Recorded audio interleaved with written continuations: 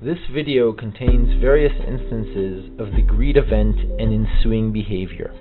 Here you see the handshake, which is the greet, coded in color up in the left-hand corner of the video screen. The experimenter is still in the room talking to the participant. There you saw a left and now double-handed self-sample.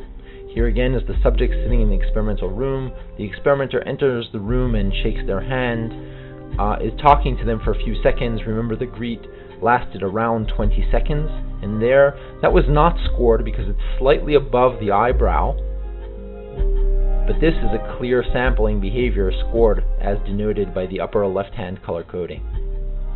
Here once again a subject during the greet. Note that this subject facial features are obscured just to reflect the level of privacy requested by this subject. Here you can see again back of head touching that's not scored as a sample, but time goes on, and this is a clear sampling behavior by this subject. Once again an obscured subject, the greet, and right away a sample. Again, greet. The greet is ongoing, the experimenter is in the room talking to the subject. This is not scored as sampling, but that was a clear sampling behavior. Once again, greet. The experimenter is explaining the process to the subject, leaves the room, and here is a double-handed sample again. Once again, greet. What happens during the greet, by the way, is that the experimenter is telling the subject just to sit in their chair and wait for continuation of the experiment, or rather starting of the experiment that will occur later on.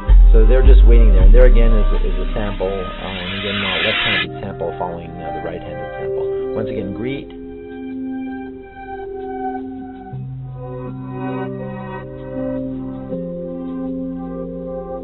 Sample, and again maybe a bit with the left hand there too. Greet.